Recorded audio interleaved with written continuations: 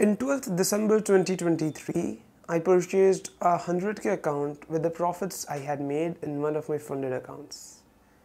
This was the biggest account that I had ever purchased in my trading career till yet. So naturally, I had bigger expectations from this account. I was very energized to start this account and had all those compounding plans in my head.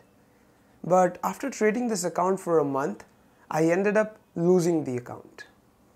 Having learned a lot of lessons from this failed challenge, I attempted to purchase another 50k account around mid-January with Swift funding.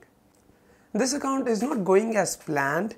I lost 4 back-to-back trades in the month of January, where most of my pairs ended up consolidating, and by the end of Jan, this account was sitting at a loss of minus 5%.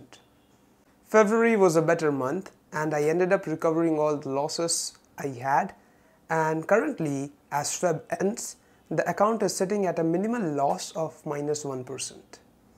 So I invite you on this journey from taking this account from minus 5% to potentially passing this account as our end goal.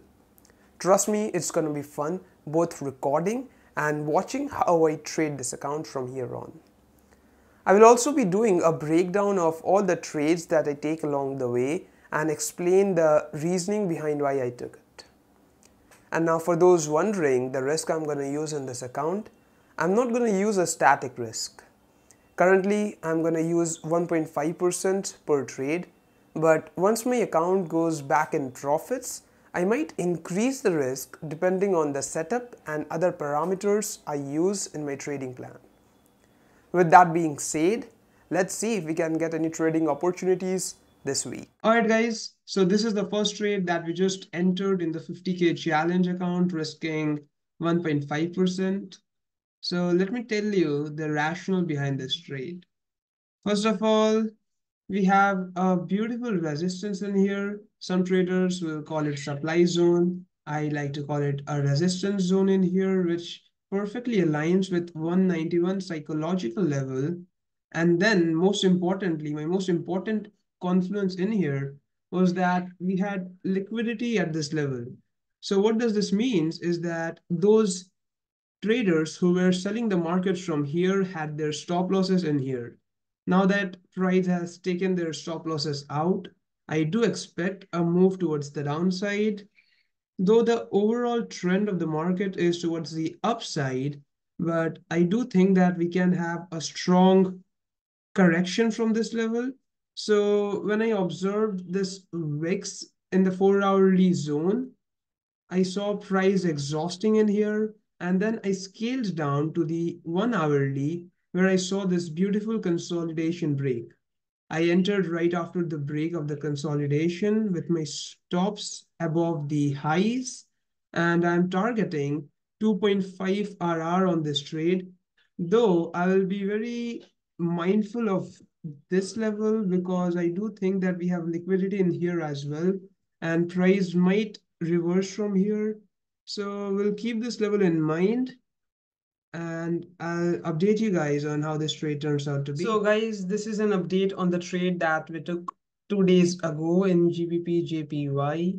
As you can see, price has absolutely came down, and it has came down to an extent to which I myself was not expecting.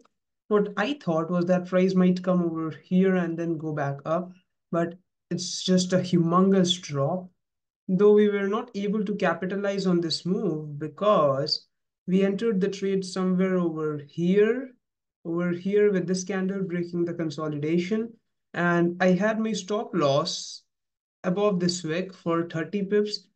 And then when price created this lower high and then it dropped, what I did was that I moved my stop loss above this high. So instead of 30 pips, I moved my stop loss for around 20 pips, something like that. And then price came and tagged me out, though it did not hit our stop loss, and then it completely reversed in the opposite direction. But I doubt if we would have our stop loss at 30 pips, still it might would have hit our stop loss because of the slippage and all that kind of thing. But it's all right. We ended up losing around 1% on this trade. since we risked 1.5% and it was not a full loss. And if I show you the trade that we took over here, as you can see, GBP JPY sell, the entry was at 190.75. Boom, over here, 190.75. Here was our entry with 30 pips of stop loss. And as you can see, the total PNL is minus $400. So I ended up losing around 0.80% on this trade. And currently our equity is sitting at 2% loss from the initial balance.